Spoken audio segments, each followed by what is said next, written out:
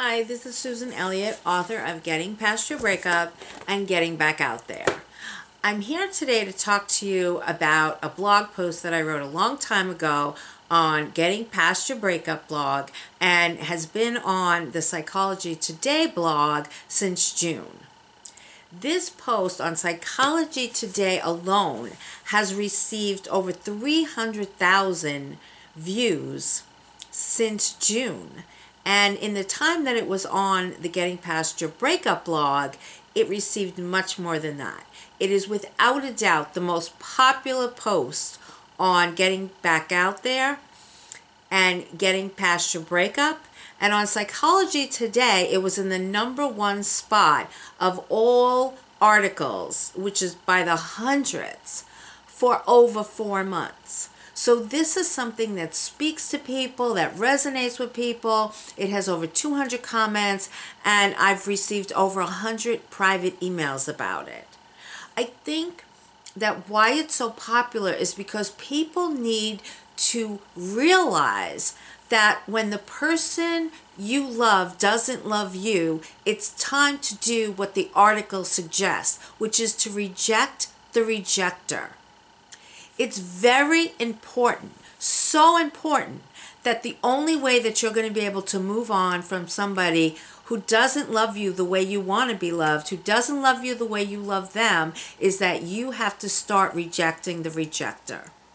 There's many things that keep us from doing this. The #1 thing is that you search and you search and you think that there's something you can do to make this person care about you again.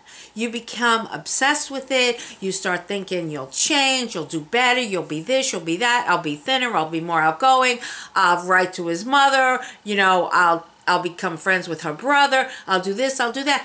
And now is the exact wrong time to be doing that.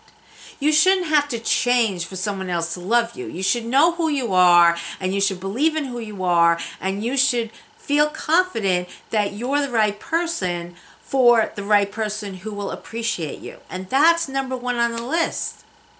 You have to have someone who appreciates you. And if someone's walking out the door, they don't appreciate you.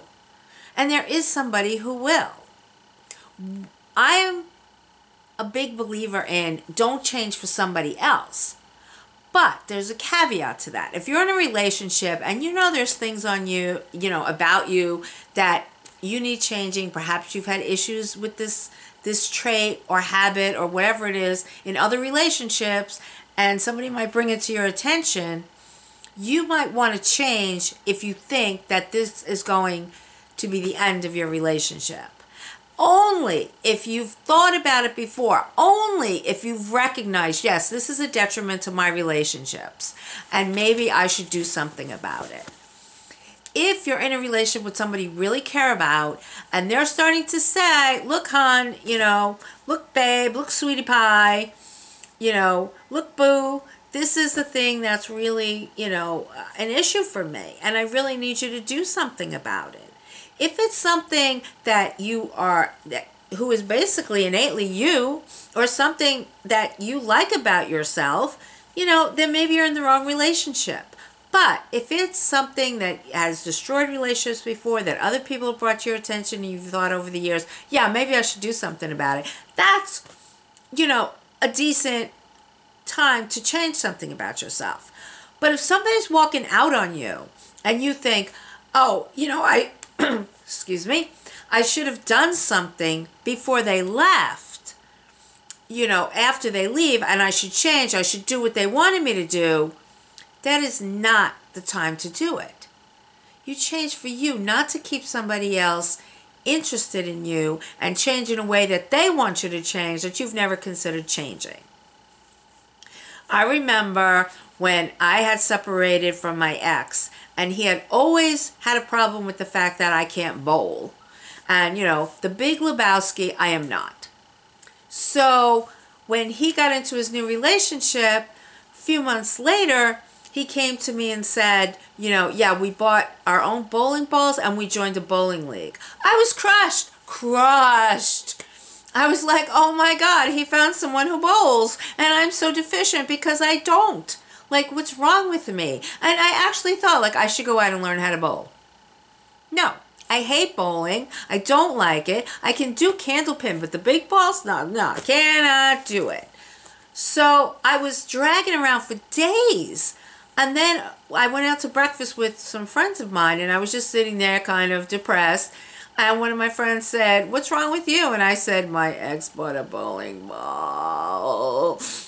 And they all burst out laughing. And I was like, what is so funny? This is not funny. This is the end of the world. And the only thing that's the end of the world is the end of the world.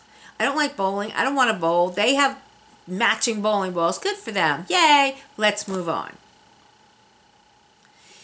It's hard and it hurts when someone you love doesn't love you, but it's time to reject the rejector. It's time to say, screw you, buddy, in, more ways than one. It's time for you to focus on you. It's time for you to realize, like, you're a pretty good deal. Somebody should be glad to have you, not sit there and worry about what's wrong with you. Sure, the time in between relationships is a time where you should be working on yourself. You should be trying to become a better person for you and for the person who's right for you, not for the person that walked out the door. One of the things that you have to start doing is to realize that the right person will not leave. You should have a checklist. In getting back out there, there's a checklist, standards and compatibility list. I wanted to put it in Getting Past Your Breakup, but there's a lot of things that I wasn't able to put in Getting Past Your Breakup because the book would have been 500 pages long, and nobody's going to be buying a book of that size unless you're an encyclopedia nut. So I put the standards and compatibility inventory in Getting Back Out There. So you should have a list of things that you must have in a relationship. Things that would be nice to have and things that you absolutely do not want. When I did mine, it was like, I don't want somebody who bowled or who made a big deal out of bowling. Ridiculous. I didn't want somebody who was going to say one thing and do the other. I didn't want somebody who was going to tell me what I was thinking. I wanted all these things. I had my must-haves, I had my nice-to-be-haves, and I had my cannot-have, and I also had, and I talk about this in the book, would be nice to have, I'd really like to have it, but could change it if the right person comes along. And one of those things was being very neat and clean. I wanted somebody who's very neat and clean. When I met my late husband, he was the biggest slob in the world. And what we did was we compromised to get a cleaning person because I didn't want to be cleaning up after him all the time because he really was a slob. But I really wanted things neat and clean. Most people I would not have changed that requirement for, but he was worth it. Anyway, when you make your list of standards and compatibility, the first thing must be loves me, doesn't want to leave me, thinks I'm the best thing since the folded napkin. If the person's already left, they're not the person for you. Scratch that off. The minute you scratch off number one, they become beside the point. Beside the point. Reject the rejector. I know it's hard and I know it hurts. This is part 1 of Reject the Rejector. I will be back with part 2 very shortly. But I want you to start thinking about it. I want you to start thinking that even though you're crushed, even though you're full of heartache, even though you feel like your world is collapsing, the person who is for you, who loves you, who is your soulmate, who is the right person for you, would not do what this person has just done.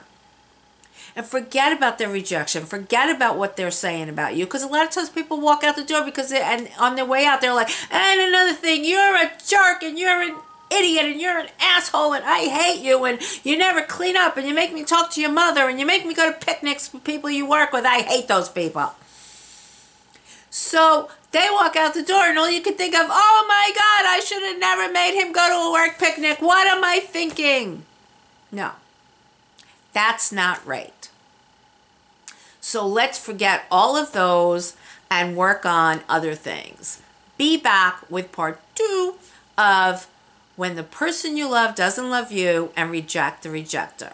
If you want to read it, you can go on the Psychology Today blog and the It's the Getting Back Out There blog, and the name of the post is When the Person You Love Doesn't Love You.